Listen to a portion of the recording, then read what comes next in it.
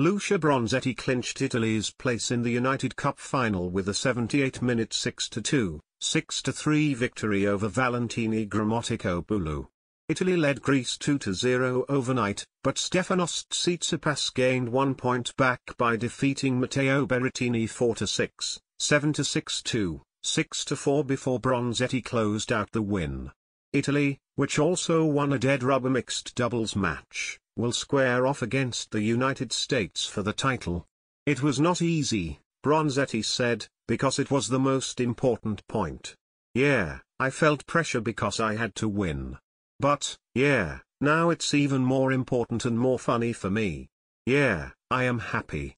With Greece's number 2 WTA player Despina Papamikhail unable to play, the last-minute substitution of Valentini Grammaticopoulos could have been an advantage. The number 199 ranked 25-year-old had beaten Bronzetti in both of their previous meetings, including in the final of last August's Vancouver 125 event to seal the biggest title of her career.